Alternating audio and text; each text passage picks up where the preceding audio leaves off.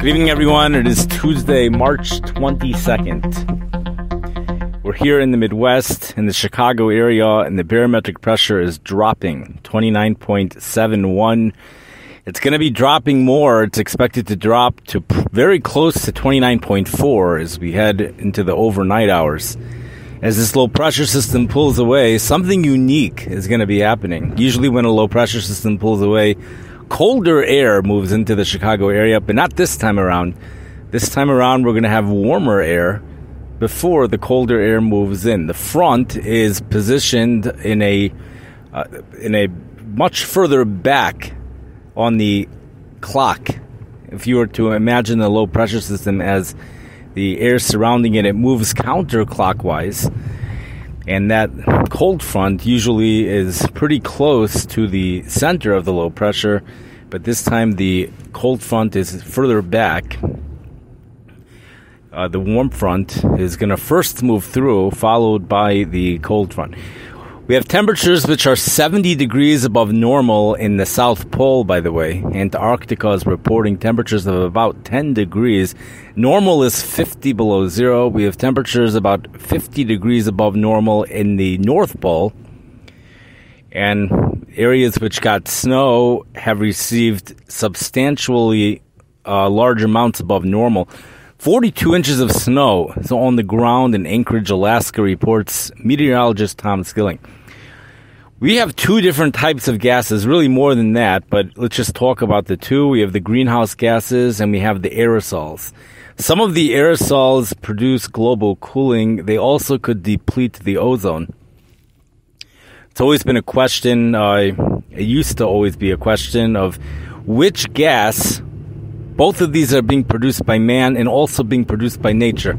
The question is, which gas is going to be the winner? Which one is going to have more of an effect on our weather? That was a question in the 1960s and 1970s. If the answer is aerosol, we're going to see global cooling. Initially, it seemed like that was going to be the answer, according to some scientists. But by the mid-1970s, really by the time the global cooling theory became popular, the majority of scientists already were starting to feel that actually the greenhouse gases were going to be the winner. And it seemed like that is what has been happening. Up until now, the greenhouse gases has been the winner, and as a result, generally speaking, we have been seeing global warming. There have been a few cycles within the global warming years where we saw cooling, temperatures went down, especially after 1998. 1998 was a really warm year. Temperatures went drastically down for 1999, and we really never recovered from 1998 in the first 10 years of the 2000s. But after that, temperatures kind of went on par with 1998, and they dropped again. Starting 2016 onward, perhaps even 2015, but more so 2016, that's really when the global warming really took off. And 97% of scientists, according to the literature, seem to agree that we're currently, the greenhouse gases are overdoing they're outdoing the aerosol gases. And regardless of which gas is outdoing what, what's happening is we're experiencing more extreme events in the world, and areas which have, especially areas which have hot and humid climates, or just hot climates, which are not impacted by the jet stream and not impacted certainly by the polar vortex, but not even impacted by the jet stream too much. Those areas which already have deadly heat, those areas are seeing an increase in temperatures, especially India, and that's where we have really almost like an immediate threat to life because of this global warming. The question is the past a good indicator of the future? Greenhouse gases have been increasing up until now. Not only have the greenhouse gases been increasing, but the greenhouse gases have been outnumbering the aerosol. Does that, just because it's been like that up until now, does that mean it's going to continue to be like that? Of course the answer is no. It doesn't mean that.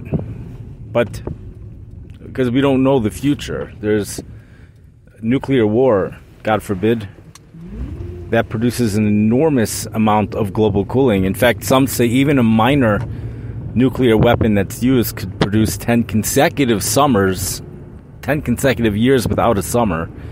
The last time we had a year without a summer worldwide was 1992. The Midwest received a year without a summer, the 2 summers of 2013 and 2014. This was mostly felt in the southern Midwest because those are the locations that generally receive a hot and humid summer. For temperatures to be many days in the 70s and not the 90s is clearly felt in places like St. Louis, Missouri. But 1992, even the upper Midwest felt the lack of summer as snow flurries were reported in June in Wisconsin. So what do we do about global warming? There's many different things that could be done. One thing is, I think it's been tried and people are scared to do it. That's what's happening here, is to send aircraft into the stratosphere and release chemicals over there, certain types of aerosols or even salt, that would produce global cooling. That would counteract the greenhouse gases. There's a number of other things that could be done as well, but that one is the most efficient way of dealing with it. And the scientists have agreed to this, but it's scary. It's scary stuff. We don't know what effect that's going to have, especially on the ozone. We don't really know. So the world has chosen to take probably the most complicated and difficult mahalach here. The most difficult and the least efficient mahalach, which is to try to reduce the greenhouse gases. These are greenhouse gases which are being produced by people that their livelihoods. Some people are no longer going to have a livelihood after this. Not only that, but this isn't really efficient. Like what? It's just not efficient. The aircraft into the stratosphere will take care of the issue 1, 2, 3, just like that. And if we want to do things right, we want to do a proper hishtadlus here. If we believe in this, so do it right.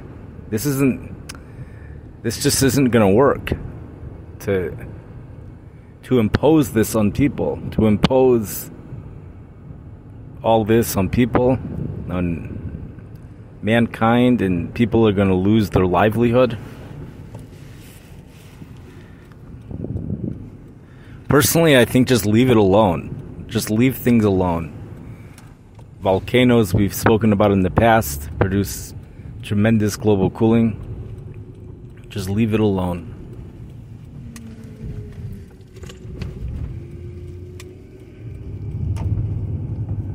Anyways, I wish everybody a good night. Thank you for listening.